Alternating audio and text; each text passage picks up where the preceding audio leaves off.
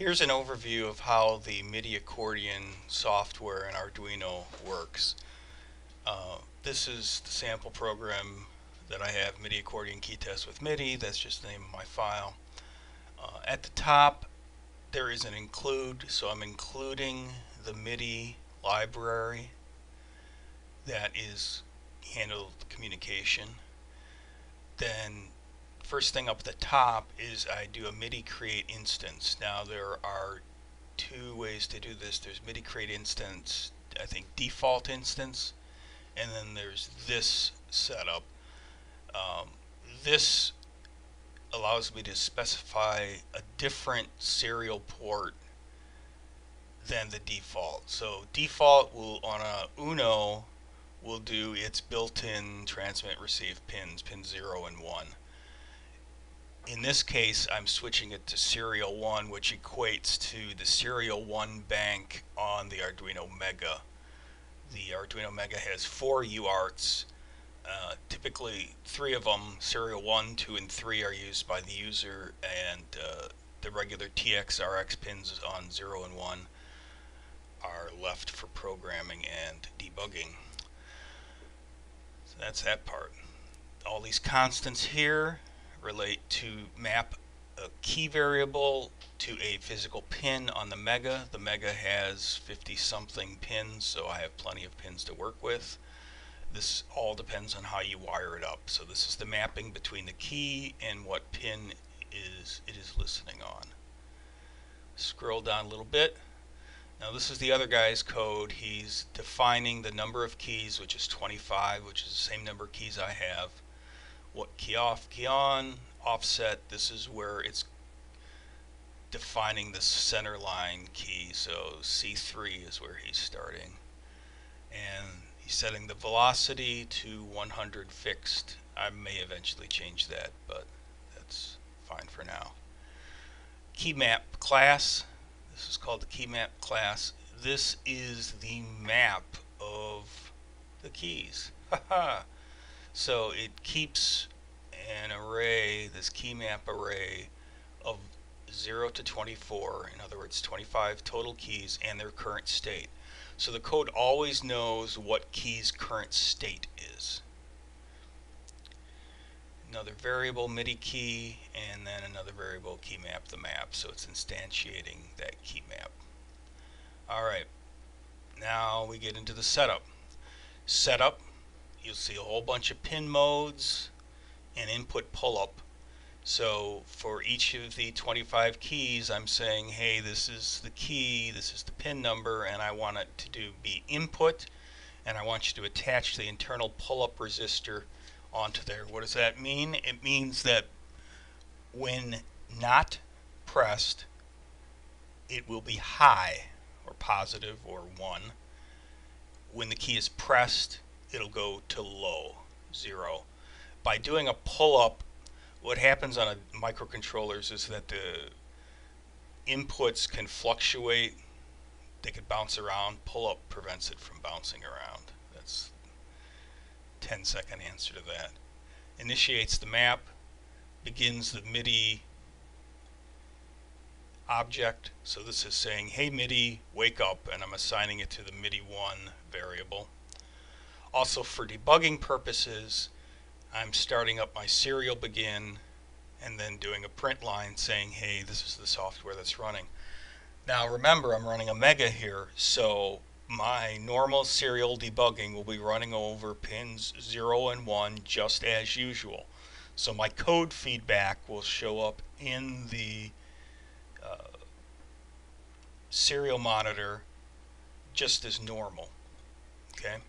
So what the serial is, it's printing the debug code. It's not printing what's actually being sent out of MIDI. Here's the void loop.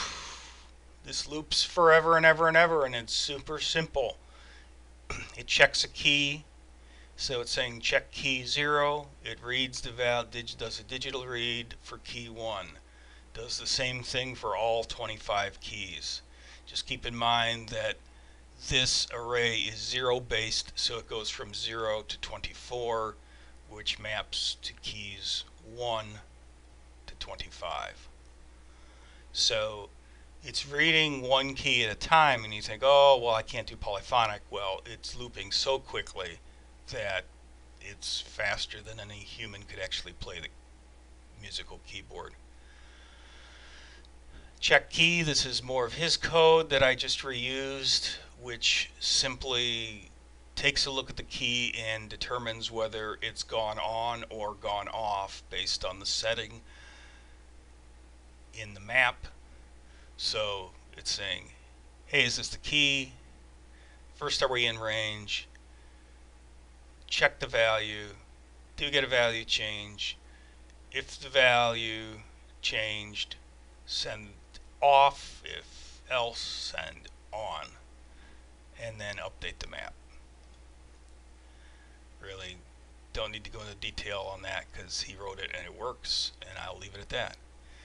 Send off and send on are the commands that are sending the key on and off commands through MIDI. First, I have a serial print. This is just for debugging. This is going to show up in my serial monitor. So just debug code, more debug code. I'll eventually take this out because it slows down things, but for now it's fine. And the MIDI note, the command is that MIDI object we created above, MIDI 1, send note on. It's always send note on. The key, the offset, and then velocity and channel. By sending a velocity of 0, you're effectively turning off the key. Send on is when the key is depressed. Again, object MIDI 1, send note on. It sends the key plus the offset. It does the default velocity, which I believe the code has set to 100, and it says channel 1. The benefit of using a Mega, besides having the separate serial ports, is it has 3. So I could have 3 instances of MIDI. I could have MIDI 1, MIDI 2, MIDI 3, each sending different notes. So maybe I could do some, if I had 3 digital pianos hooked to it, I could have one digital piano playing with a different offset than another and do crazy duets. I'm not sure exactly why you would do that, but you can do it, and that's part of the fun of having this stuff done in software. So now let us open up the serial monitor, and I'll minimize the code, minimize my pictures there. So here we've got MIDI Accordion key test 1, and I'm going to manually trigger some keys on the old Arduino if I get my alligator clips working properly. So here I'm just touching a couple of connectors at random. So this is my debug code, right? Detect change, and it says what key, and that's 1 to 25, and then 1 or 0, 1 on, 0 off.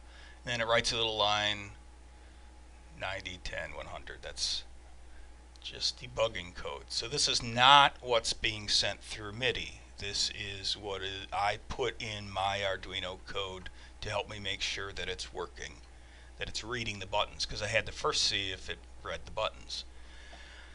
So if I want to actually look at the MIDI, I am going to use the MIDI OX monitor.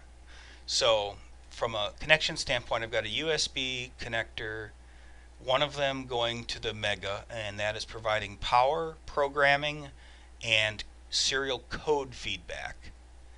And then my other USB port, I have the Creative Emu USB to MIDI dongle installed, and that is what is actually going to be reading the MIDI commands that we're sending out through serial.